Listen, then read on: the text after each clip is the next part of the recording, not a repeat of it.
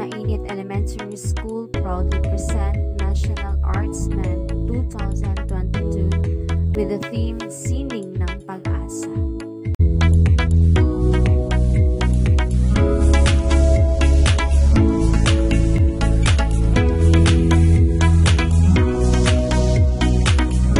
Before we start our program, let's ask for a guidance of our Almighty God, to be followed by the national anthem and the Naga hymn.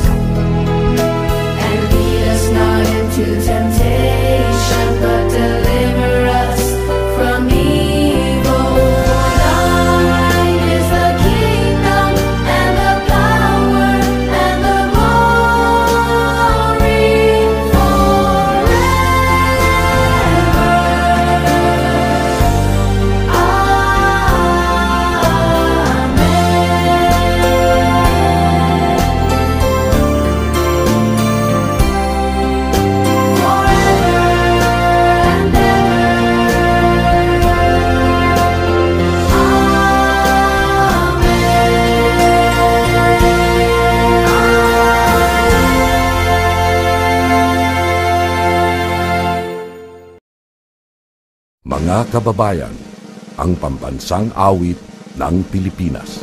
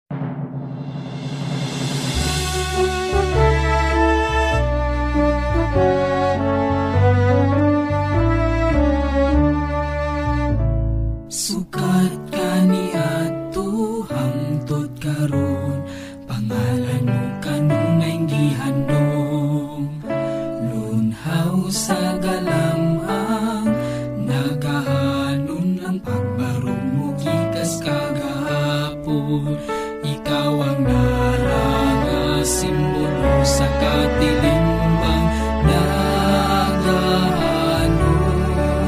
nga sa tanang panahon magpabiling likod o maisugod. Ikaw ang yutang among gimahal, nagamahal kong naga, lakbayang malambot, kang San Francisco sa Assisi, gipanan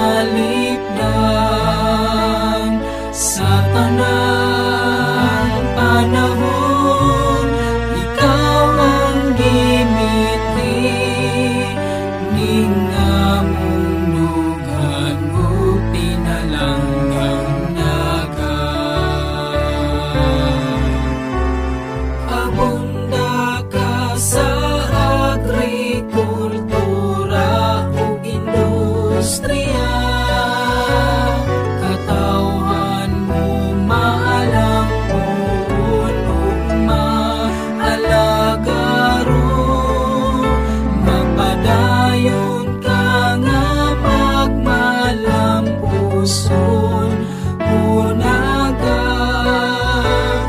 ikaw ang yuta nga among gimahan,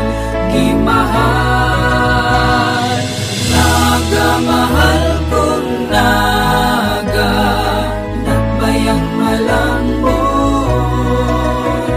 kang San Francisco sa Assisi, di panalipdan sa tanang panahon, ikaw ang imithi, ning among dughan o pinalanggang naga, sa tanang panahon, ikaw ang imithi, ning among dughan o pinalanggang naga.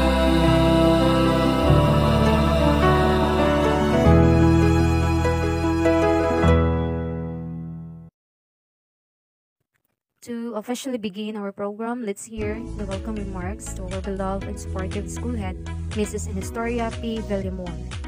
Respected ladies and gentlemen, it is a pleasure to greet you this morning. We are delighted to have you all here today to commemorate the month of art. The subject of this year, Sining ng Pag-Asa, underscores the critical importance of the arts in difficult times. With that in mind, let us remember that art is more than what we see. It is a mode of expression.